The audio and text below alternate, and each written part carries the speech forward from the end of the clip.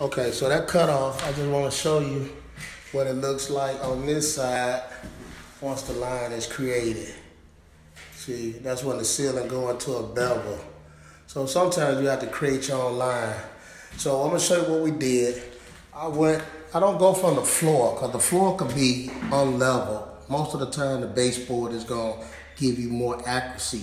So what I did was I measured right on the top of the baseboard up to 75.